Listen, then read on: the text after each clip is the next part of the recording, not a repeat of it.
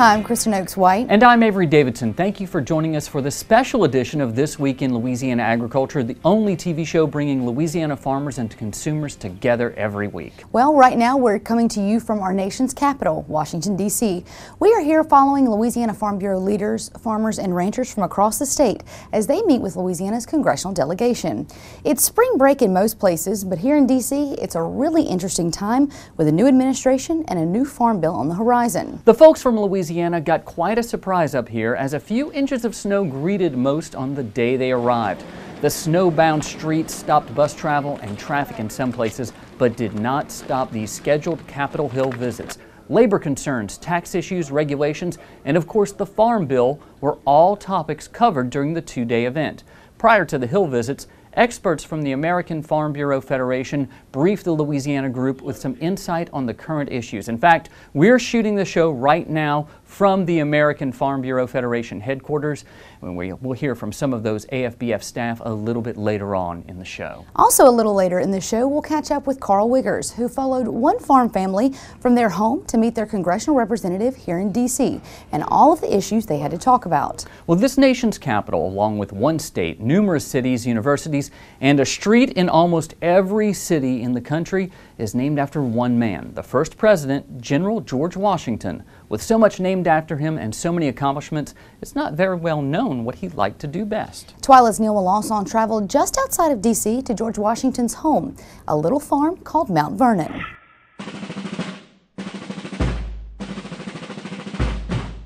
Statesman, General, President. George Washington is revered in American history as the father of our nation through the many roles he played there at the beginning. Among other things, there is a city, state, and even a prominent monument dedicated to him. But what do we know about Washington as a person? That he chopped down a cherry tree? No, he didn't. That he threw a silver dollar across the Potomac? No, that didn't happen either. What about surviving the winter at Valley Forge? Yeah, that's true. Well, at least we got something right from school. But here at his home in Mount Vernon, you'd have to wonder about Washington the man, especially as you look out over all the farmland he had, about 3,200 acres under crop, according to our expert here, Sam Murphy. If he rode up right now and you said, General, describe yourself in one word, he's going to say farmer. Washington's love of agriculture never really left him. In fact, as president, he continued to come up with innovations to help American agriculture and his own farm back at home. In fact, this grist mill behind me is his very own innovation, a brand new way of separating the wheat from the chaff. He'll divide the 4 working farms into 7 fields. 2 fields in wheat, his new cash crop. A field in corn intercropped with potatoes, carrots. There are a lot of mouths to feed here at Mount Vernon. There'll be fields in cereal grains, rye, oats, barley. Fields in green manures. These are plants like clover, cowpeas, buckwheat, turnips, things that you grow, plow back into the soil gets healthier. You'll know them today as nitrogen fixers. And last but not least, Washington has anywhere from 600 to 1,000 head of cattle, of what he calls white cattle.